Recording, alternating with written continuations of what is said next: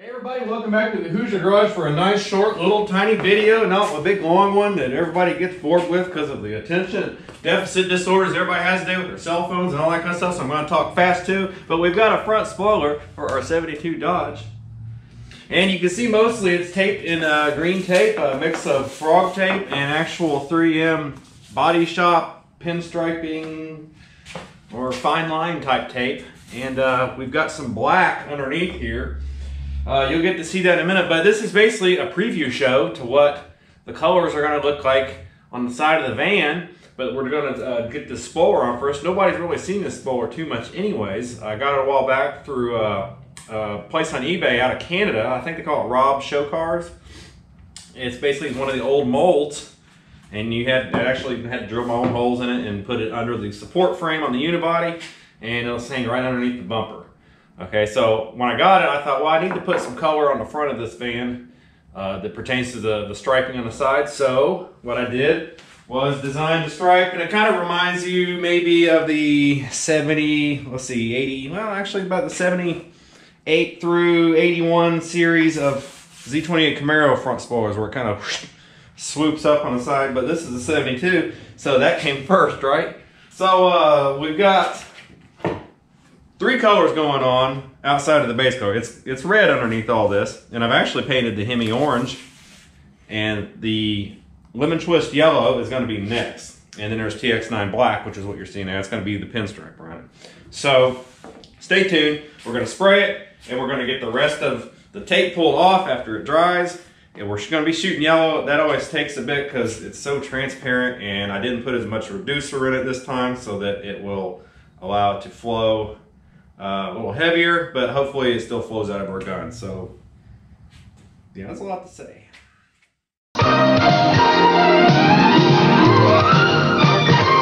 You're watching the most unique automotive channel on YouTube, the Hoosier Garage.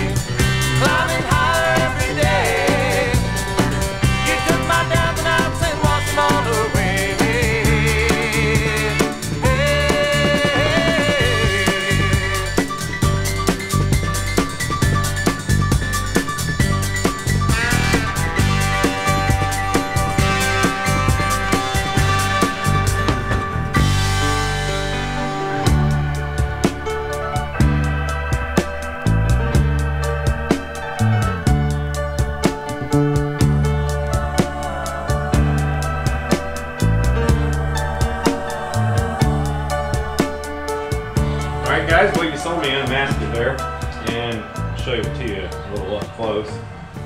Since I did have to mount this thing, I figure some of you, if you run across one of these spoilers or one similar, you get kind of a concept of how they do fasten. It'd be easier to see it with the bumper off, but I got tired of not having a bumper on, so I painted this one silver and stuck it on. And so basically, if you're used to these vans, they have like a unibody substructure behind this bumper right here, and it kind of bumps down here. You see it hang down there. Well, that's what this shape here is accommodating. Okay, so some guys run 3 screws. I went ahead and ran 4 just for how I am, I guess, you know. So we got one here, and then the other 2 right here. Okay, that pretty much leaves it hanging on the ends. So you see a little hole here, and same thing on that side there. Okay, so with that one there, I had to actually fabricate some little mounts because they come this outer edge of it comes right inside the edge of the fender. So it's not like you can screw it directly to the fender. So I need to clean these up a little bit, but I just made them out of some, I don't know, about 18 gauge tin. And they got some holes in them. I curved them a little bit because that's where it'll come around there. If you stick your hand around there, you don't want to get your wrist cut and everybody think that you're trying to kill yourself. That sort of thing. And they're basically two identicals, all right, just symmetrical. One side, I had to bend it a little bit. You just got to play with that because one side of that is down a little lower. That's just how fiberglass is. Than the other one. And I got these small self-tappers. That's what holds them in on the fender portion on the ends. And then these big boys here is what I have holding them in the four out in the middle. Also, I still want to apologize for the little blur that's happening there. They haven't sent me my new lens yet.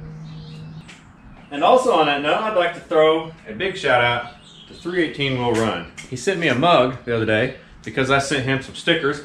Y'all know I've been sending out some free stickers lately, and that still goes. If you want some stickers of the Hoosier Garage, I'll send you 2 of them for absolutely free. Just send me your email address, or I'm sorry, your home address, or P.O. box, or whatever you're comfortable nutheads like me sending stuff to, and then I'll send you 2 out. You can send me an email, right, at HoosierGarageYT, as in YouTube, at gmail.com, and I'll put it right below here so you can see it. But 318 Will Run, we're going to be having a match with this van versus his 77 van at the No Name Nationals, provided that we all make it there. I mean, these are 50-year-old vehicles, at least mine is, and most of it's been untouched, like the radiator and stuff like that, but doing pretty good. So thanks 318 Will Run for the mug. I'm going to get me some hot chocolate here in a bit because it's kind of a cool day. And it's like almost the middle of May. But that's alright. At least it ain't muggy.